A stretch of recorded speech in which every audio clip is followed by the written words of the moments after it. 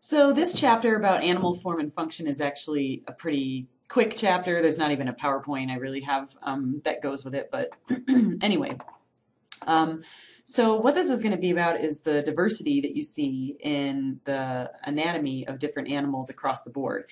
And one way that you see a lot of diversity is in their physical shape. So physical shape is usually going to be related to locomotion and how fast or slow or in the water or on land something is going to be. So if you're going to be living in an aquatic environment, things that are going to be doing long distance swims or they need to be predatory and be fast in the water, they're going to have what's called a fusiform shape, which is going to be that they're tapered at both ends. So kind of a cigar shape, right? And the reason they are shaped like that is almost like a torpedo so that they can get through the water with the least amount of drag and using the least amount of energy. Now, we've already talked about the fact that sharks actually have dermal denticles, which means skin teeth, and those are going to be shaped like that, and the water goes over it, and then it kind of pushes them forward, and that allows them to be a little less noisy when they're swimming, and it allows them to use less energy and go faster. Skeleton size is going to be a big deal as well. If we are talking about chitin, that's what your skeleton is made of, your exoskeleton, you're probably going to be a pretty small organism, and that's just because chitin is very, very, very heavy and very brittle. So if our skeleton was made of chitin, we would barely even be able to get off the ground. We'd be laying on the ground and we wouldn't even be able to lift our heads. Plus, we would get broken bones a lot more easily. So if you see something that has an exoskeleton that's really huge, like I remember I was scuba diving in Cozumel, Mexico, and there was a lobster in a cave that was as big as me, gave me a heart attack. But anyway, the reason that that guy could get so big is because they're in the water and the water has buoyancy, and so the weight isn't as big of a deal for them. Okay.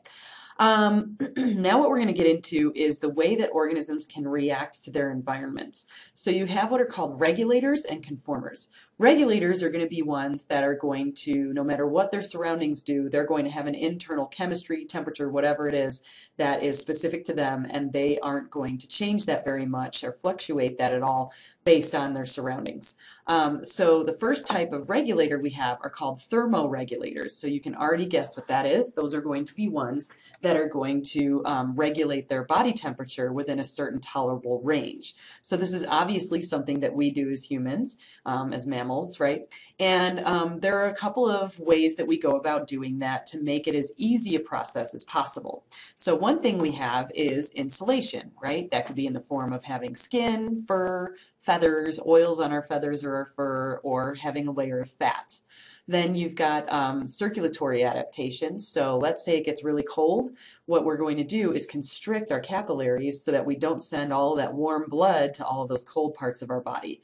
Now, on the opposite end, if we get really warm, what we'll do is vasodilation, which is where our capillaries dilate to expose that blood to as much cold around it as it can so that you can lose heat to the environment more quickly. That's why if you go jogging or something and your face turns red, it's flushing because you're vasodilating.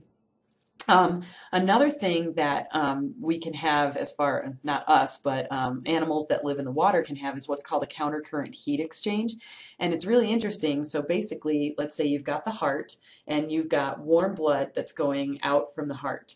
Now, if you're talking about like a beluga whale or something that lives in the Arctic, they don't want to lose a lot of that internal heat to the environment. So they're going to have a really thick layer of blubber to insulate them, but that blood has to get out to that blubber to, give it circulation.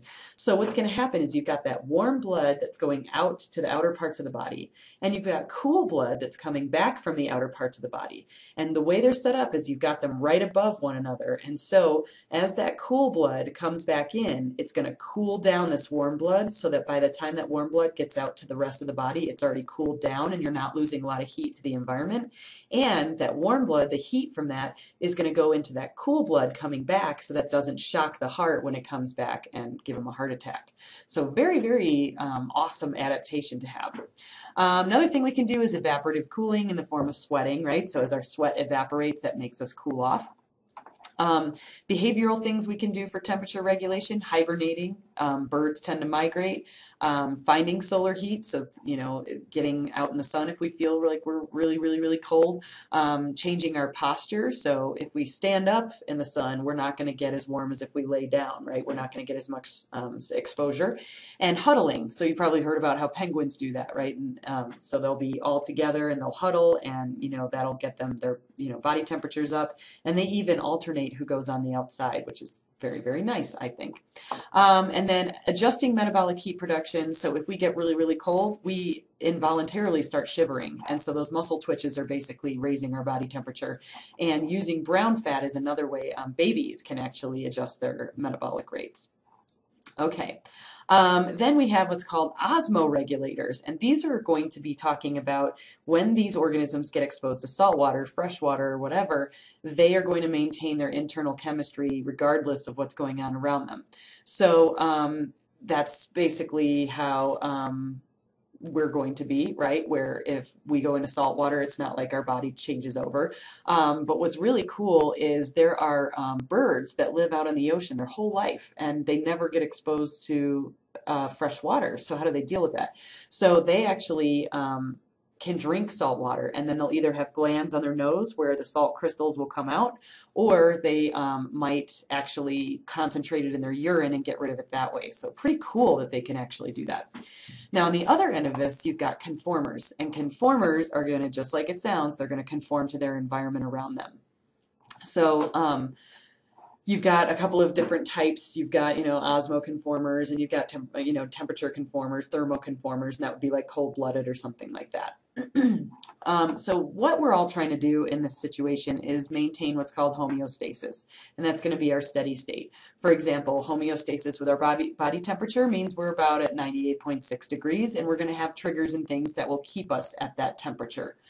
So there's going to be what's called a set point, and that's what I was just talking about. So 98.6 degrees is where we want our body to be. A stimulus would be any type of fluctuation. So let's say that you get a fever. That's going to be a stimulus. Or let's say that you jump in ice water and now you're going hypothermic. That's also going to be a stimulus.